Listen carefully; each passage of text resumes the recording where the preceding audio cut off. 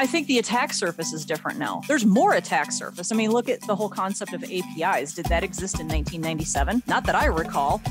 Nowadays, if you look at something like, I've got these APIs and I want to do continuous vulnerability scanning on those APIs, you're looking at a $40,000 a year tool to do that. That's not practical for most SMB to have a $40,000 a year subscription just to do that. So if the software companies themselves, right, if the SaaS provider doesn't themselves pay for that $40,000 a year subscription to do the continuous vulnerability scanning on their own API platform, it's not getting done. So I think the attack surface is a heck of a lot bigger than it ever used to be.